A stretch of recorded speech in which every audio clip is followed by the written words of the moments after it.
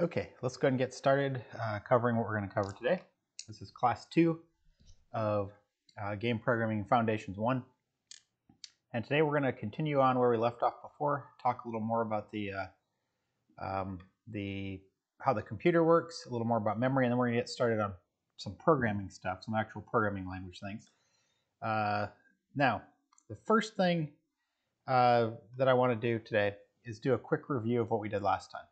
And so if you remember last time we were talking about how the computer works. So I'm going to switch over to the document camera here just for a second, and then we're going to go through that quickly. So last time we had this idea of the computer works in this really kind of simple way.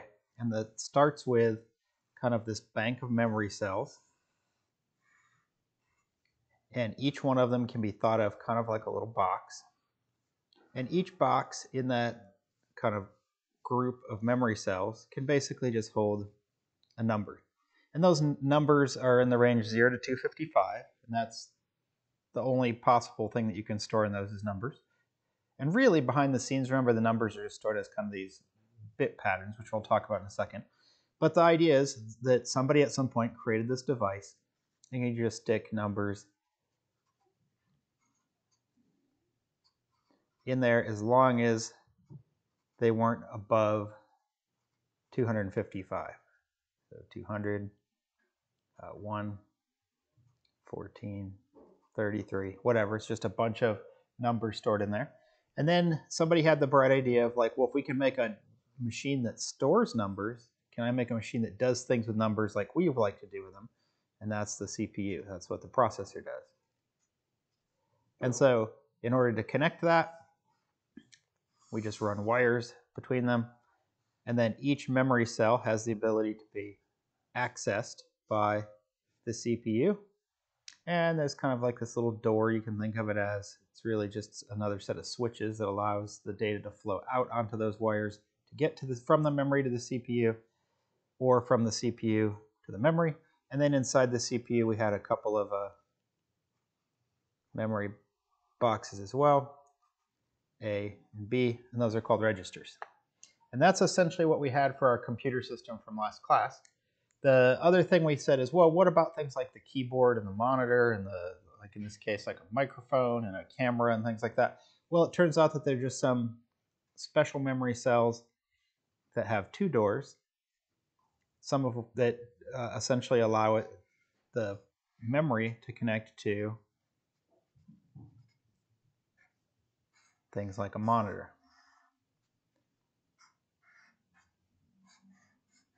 That's a really bad drawing. Or something like the keyboard. Also a bad drawing.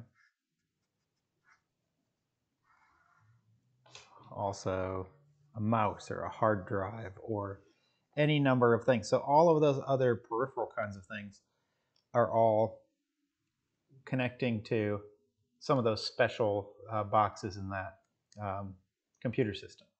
Now, the other thing that we talked about was, well, how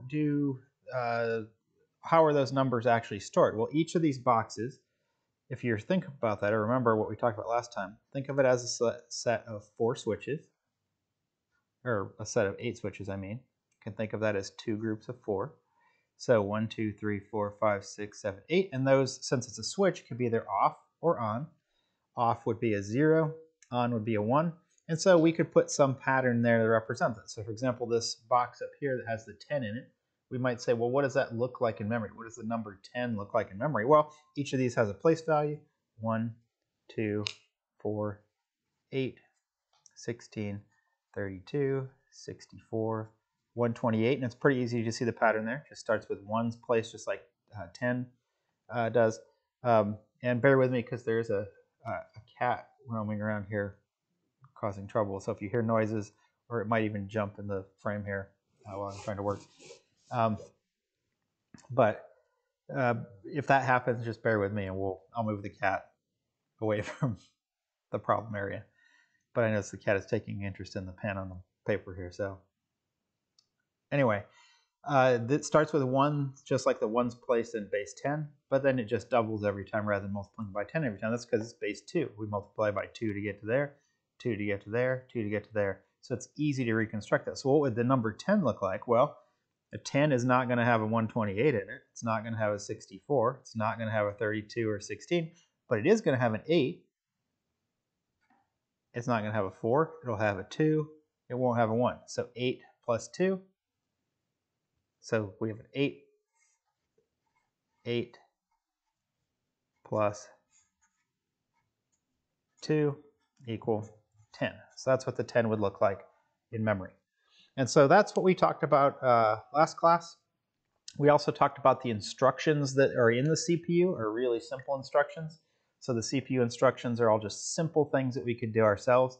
For example, and really there's just specialized circuitry built into the processor that takes a pattern of bits, another pattern of bits, and produces a resulting pattern of bits. Or it takes a something like the instruction causes the CPU to go out over these wires and get a memory box from a certain location and then pull it into a register inside the CPU. But it's really it's not really a brain. It doesn't do any thinking. It just is a machine that deterministically carries out a set of actions that cause it to produce the result that's hardwired into the processor. And the instructions in there are really simple. They're things like move, to move a number from memory to the CPU or from the CPU to memory. There's add, there's subtract, there's multiply, there's divide, there's compare, and then there's some specialized versions of those as well that are out there. But really, that's all that the CPU does, is some form of one of these really simple instructions. That's all that it, and how does it do those? It just has some hardwired circuitry in here that either move the switch pattern from one place to another place, or take one pattern, another pattern, add them together to produce a resulting pattern. And there really there's not any magic behind it. There's no intelligence behind it. It's just a machine that does, just like these little machines hold whatever switch pattern we put in them. These ones can take, like the add machine can take 2 switch patterns. Here's one number, here's another number, produce the resulting pattern that would result if we added them together. And all of that is done in binary, just like this is. So that's where we finished up last time.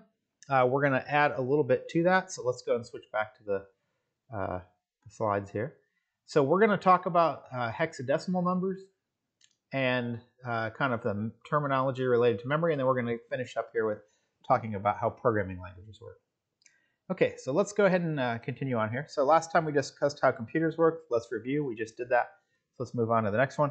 All right, so to kind of summarize those number systems, we have decimal, which is what we're used to using, like the number 10 we just saw in that paper, or the number 123, or if you look down here, the number 36 on the bottom corner of the slide.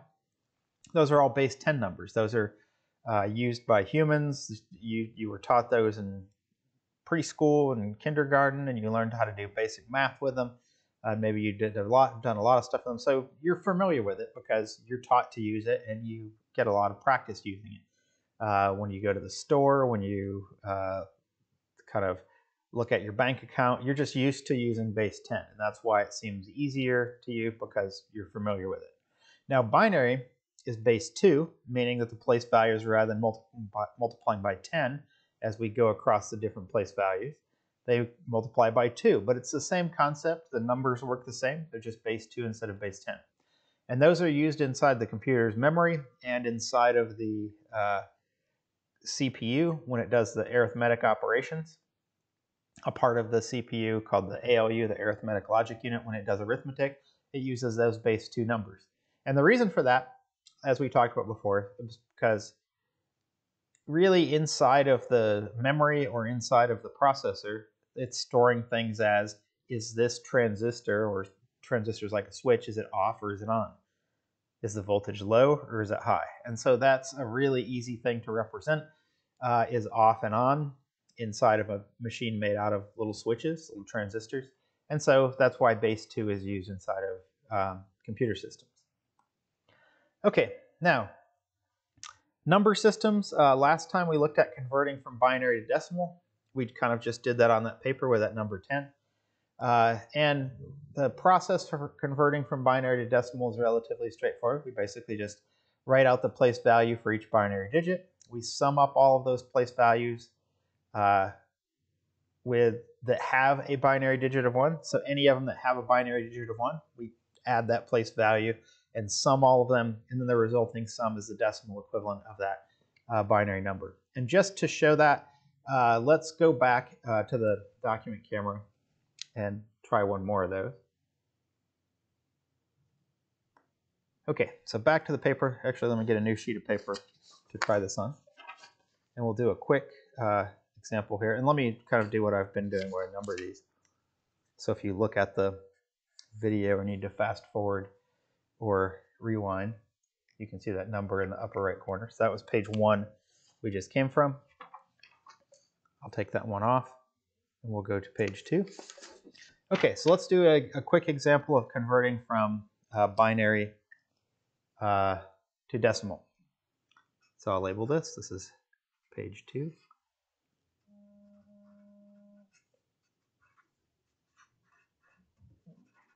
Binary to decimal. All right, so I'm going to put a binary number here. Let's say 1, 0, 0, 0, 1, 0, 1, 0. Okay, so there's my binary number, and notice it's got 8 positions. They're representing the 8 switches of this space in memory. And let's go ahead and write the place values over those. So I'll use a different color for that. So this is the ones place, as always. That's going to be 2, 4, 8. Now I've seen people write 6 there because you like 2, 4, 6, but they double every time. So 8, 16, 32, 64, 128. So there are my place values. And so now what we need to do is just add up all of the ones that have a 1 in them. So notice that we have a 1 in the 128 space. So this is going to be 128 plus, and then moving on here, there's an 8. There's no 64s, no 32s, no 16s. So we can just ignore those. Those are zeros. But there's 1 8 plus and 1 2. So 2. So we add those up, and that's going to give our decimal equivalent. So adding these up, 128 plus 8 plus 2, well, 8 plus 2 is 10. So 128 plus 10, 138. So this number here in binary is 138 in decimal. Okay, so we know how to do that. Now let's switch back to the presentation for just a second. All right, so what about converting from decimal to binary? So we know how to do binary to decimal, but decimal to binary seems like it might be a little more difficult because we're going the opposite direction. So what we're going to do is we're going to look at how to do that. And I'm going to go ahead and we're going to use that number we had last time and do that. But let's go ahead and go to the next page here. So converting from decimal to binary, notice it looks a little more complicated, but it's really not. So we're going to write out the place value slots for each binary digit. But we're not going to fill them in with a 0 or 1 yet. We're just going to put like a little placeholder there, like a underscore like I had on the page before. And then I'm going to start at the leftmost binary place value, the one that's kind of the largest number that's less than the number that we're starting with. Any of them that are bigger than that are 0, as we'll see. You could also just start at the largest one and work your way down. And then the idea is if the place value that we're on is greater than or equal to the number that we're trying to convert, then we write a 1 in that place. And then we subtract that from the number that we had started with, the number, our working number. Because we've accounted for that with a 1, we take that out. And then we go to the next place value. And we just continue until we get all of the place values done. And then at the end, we're done with that. So let's do an example with that 138 that we just did. So let's switch back over there for just a second here. All right, so here's what we did before, 138. So let's do that example. I'll do that on the next page. So we're not tempted to look at our answer that we have here. Okay, so there's our new page. So we're going to start with a 138. So I'm going to write so this is going to be, actually let me, for completeness, go and put the page number. This is 3. And this is decimal to binary.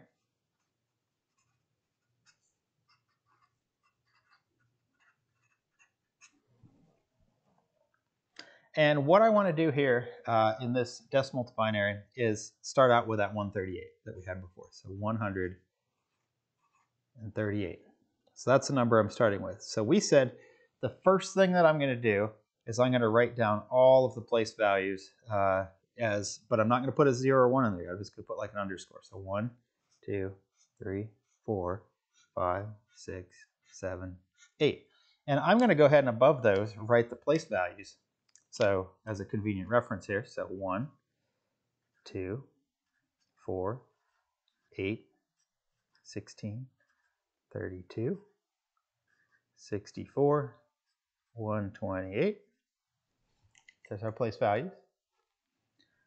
And the thing about this is we need to find what pattern of 1s and 0s do we plug in here that results in when we add them up they come up to 138. Well, we could do this a number of ways. We could do it like just randomly guess and then check to see if we're right. But there's a smarter way to do that. And that way is what was outlined in the over here in the kind of the conversion kind of algorithm that we laid out there. But let's just look at this and see if we can figure out how to do that. So the idea here is we'll start at the top. 128. Is 128 or is 138 bigger than 128? In other words, can a 128 fit into 138? And the answer is yes, it can, because 128 is smaller than or equal to 138. So because one of these will fit into that, let's put a 1 in that spot and say, hey, there has to be 128 because it fit in that. But now that I've put a 1 in this spot, then I have to say, well, I've accounted for 128 of those. So I've accounted for 128 of these things because I put a 1 there, because that means 128. So I'm going to take that out of that. So I'm going to come over here. I'm going to say minus 128. And now when I subtract that, that leaves 10 of these left. So I've accounted for 128 of the 138. There are only 10 left. So now I go down to the next digit, 64. Can a 64 fit into 10? No, it can't. 64 is too big. So we put a 0 in that spot, and we go to the next digit. 32. Can a 32 fit into a 10? No. Can a 16 fit into a 10? No. Can an 8 fit into a 10? Yes, it can. 8 is smaller than or equal to that, so we can account for an 8. But if I've accounted for that 8, I have to subtract it out of this, which leaves me with just 2. There are only 2 left over, so a 4 cannot fit into 2, but a 2 certainly can fit into 2. So we account for that one, minus 2, we end up with 0. And then there's nothing left, so that's 0. So 1, 0, 0, 0, 1, 0, 1, 0. And non-coincidentally, that matches what we had over on the previous page. 1, 0, 0, 0, 1, 0, 1, 0. And so now we have this way to convert from decimal to binary. All right, let's do one other example of this conversion where we don't know what it looks like to start with. So this would be page 4.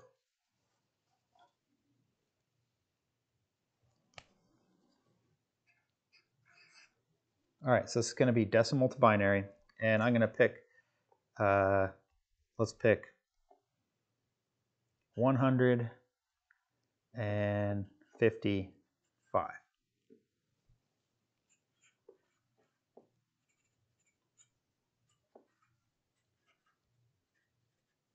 So this is still decimal to binary.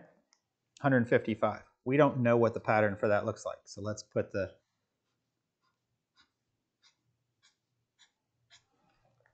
our little digit positions on there, and let's go ahead and write the place value. 1, 2, 4, 8, 16, 32, 64, 128. All right, so let's do this. So start at the top, 128. Does 128 fit into 155? Yes, it does. How many does that leave? That's a 1. So we've accounted for that one. So let's take it out of the 155. So minus 128. And if it helps, you can just do this kind of in the longhand kind of way. So, or you could say 128 to 138 to 148. And then we're at 48, So we're at 20 right now. So 48, 49, 50, 51, 52, 53, 54, 55. So we had 27 there. Or we could do this kind of more the longhand way and say, okay, well, 5 minus 8, we can't do that. We have to borrow from that. So that becomes 15. This becomes 4. So 15 minus 8 is 7.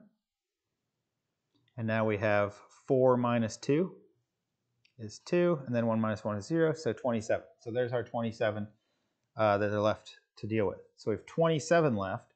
A 64 cannot fit into that. A 32 cannot, but a 16 can. So we have to account for that. So minus 16. All right, so the difference between that, 7 minus 6 is 1. 2 minus 1 is 1. We've got 11 left over.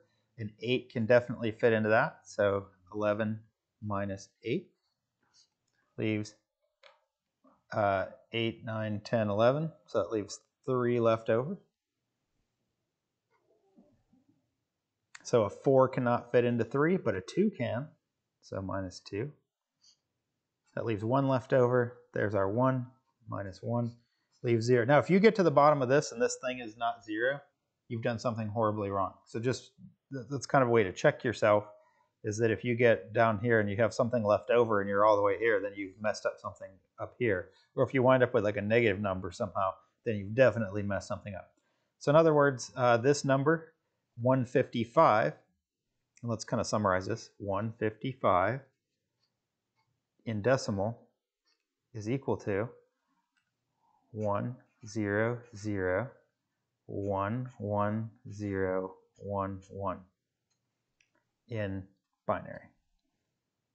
Okay, so now we have a way to do that conversion. So we looked at that. Example and went through the calculation. We actually did a couple examples of that. Now, a quick note about the differences between decimal and binary, as we just saw them. First off, decimal is more natural for you humans because you've been taught that. Binary is what's used in computers because it kind of has to be, because they're composed out of or built using these little tiny switches inside there. But they numerically or procedurally, they're not really that much different. In other words, you can do addition with binary, you can do subtraction with binary. You just have to carry and borrow based on 2 digits, 0 and 1, rather than 10 digits, 0 through 9. But a couple of things to note is that decimal is more compact. It's a little bit easier for us to think in because we're used to learning it, but it's also more compact, so it's easier to remember. So just for a second, let's switch back and notice what I mean by more compact. Notice that this took 8 digits to make that number when it only took 3 in decimal. And notice it's also easier for us to remember like 155 or 138 than it is this string of just ones and zeros. 1, 0, 0, 1, 1. It's at least a little easier to get lost in trying to remember these things because there's a lot more digits to remember, where here there are fewer. Now, that said, that binary is really how things are stored in memory. So if we're going to be using a computer and doing stuff in there, that can be helpful for us to know that. And notice that there's another little bit of a problem with using decimal and binary. Is binary, we have to use it on the computer because that's how it stores numbers. That's how it stores information in the machine itself. But notice that the decimal will roll over and use digits, a new digit. It'll go from like 1 digit to 2 when you go from 9 to 10. It'll go from 2 to 3 when you go from 99 to 100. But notice that the rollover to using new digits, it doesn't match up nicely onto the binary pattern sequence that we're looking at. For example, 9 to 10, 9 is 1001. And 10 is 1010. It didn't roll over to use a new bit at the kind of most significant side of the high end at the same place a decimal did. And that can make it hard to visualize what a decimal number looks like in binary without converting it in using that process that we just looked at. So what we would like to have is something that's kind of the best of both worlds. We would like to have something that's more compact, like decimal, but also fits very naturally onto binary. In other words, when binary goes from a certain number of bits to needing another number of bits, that's where we need a new digit in this other system. And the solution for that is this other number system called hexadecimal. And what hexadecimal is, it's base 16, just like we had base 10 and base 2, base 16. And since it is base 16, we need 16 different possible digits. So we already have 0 through 9. But then what they decided to do with hexadecimal, we need 6 more. That's 10 digits there, 0 through 9. They decided to add 6 more, A through F. And really, they could have decided to not use A through F and use something else like, I don't know, like bunny rabbit and like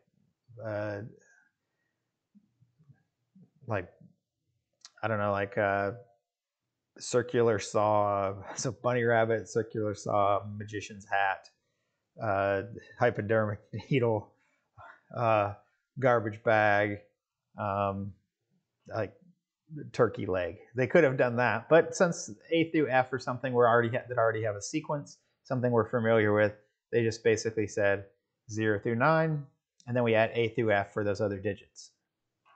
But the nice thing about that base 16 is it maps very beautifully onto 4 bits worth of binary data. And since the memory in the computer is basically 8 bits per memory cell, 8 switches, then basically we have 2 groups of 4, one that represent 1 digit and then the other digit. So we have those 2 groups of 4 that each represent 1 hex digit. And that makes it compact like decimal. In other words, rather than using 8 symbols, a bunch of zeros and ones, we can get by with 2 symbols.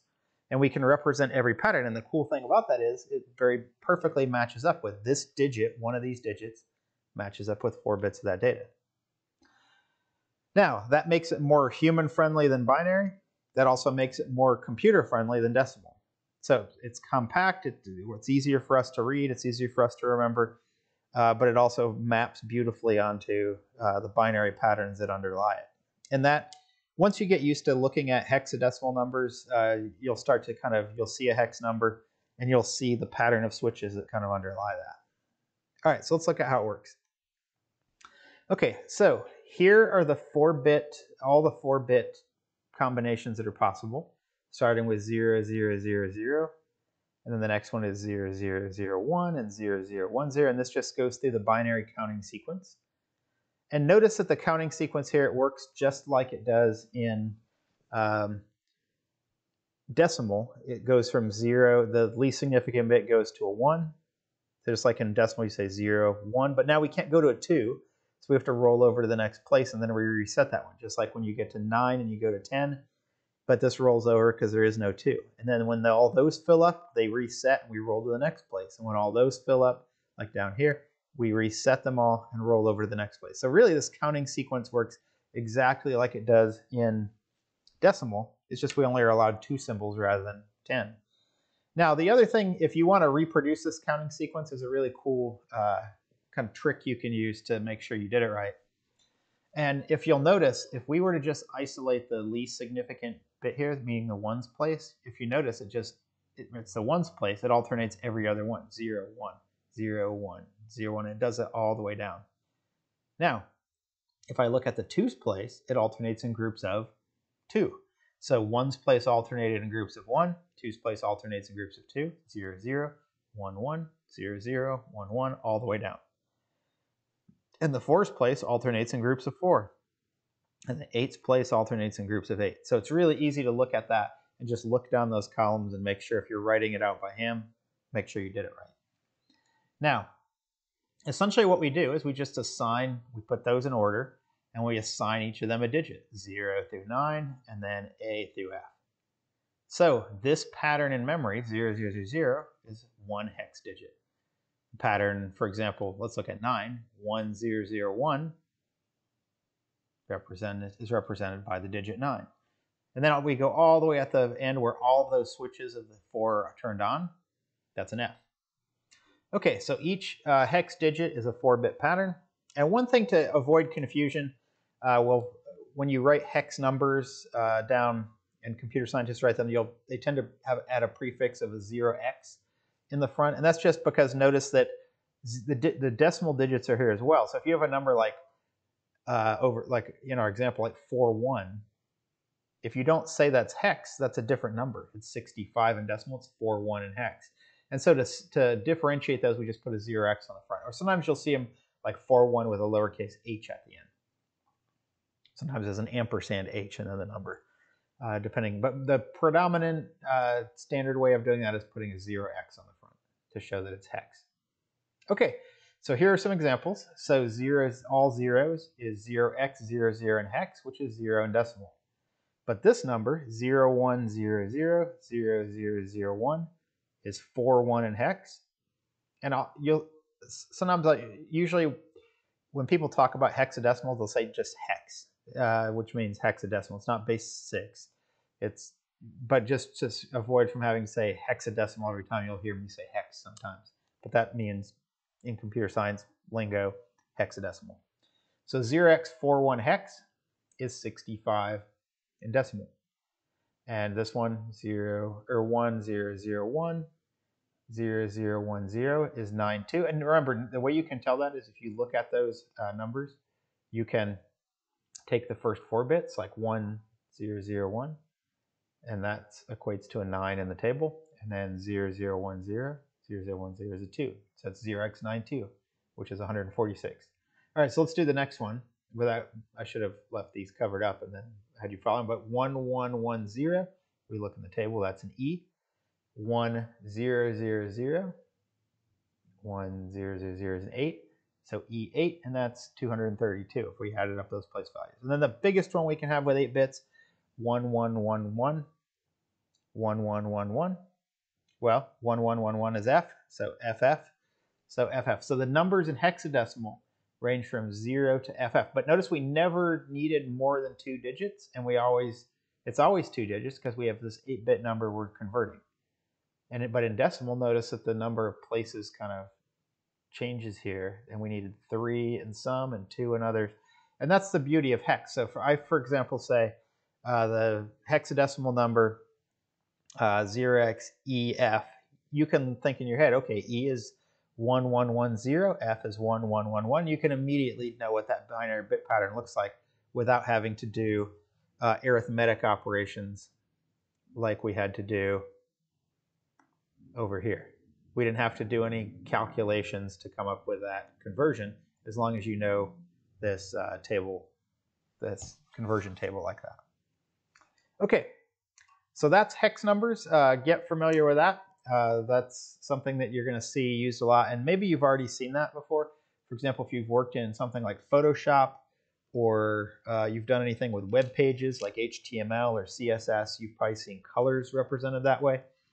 So for example, the web colors are often represented using these hex things. So for example, bright white would be FF, FF, FF, and those correspond to the red, green, and blue components of that color. So red is FF, that's full blast 255 mixed with the green component, full blast 255, and this should actually be 255 over here, not 256 on the slide. So just as a warning, there's a typo there. And in fact, I'm going to fix that right now because I don't like it. Oops.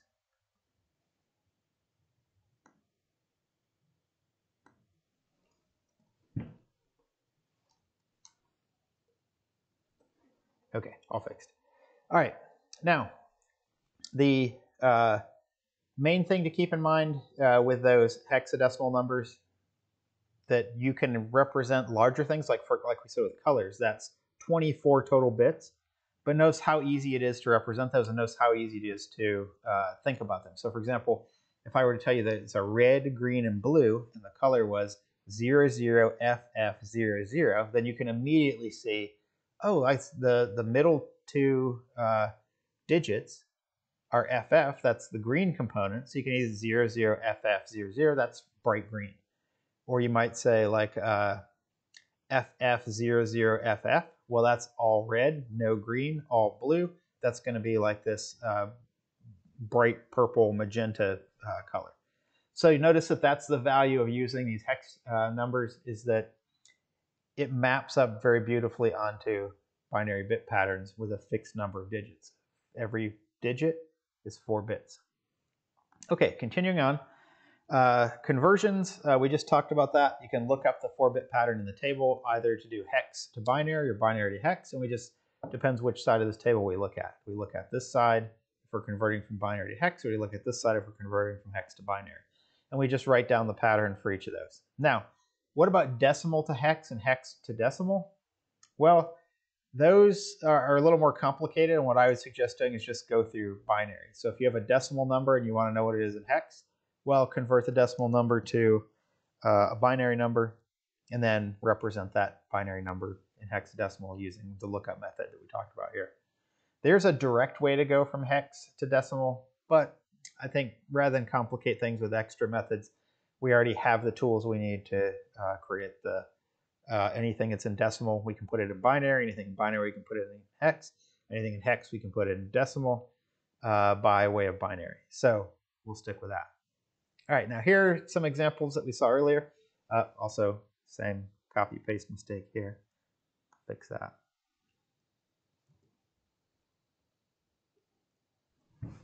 Okay, and moving on to the next one, there's a little bit of terminology I want you to be exposed to.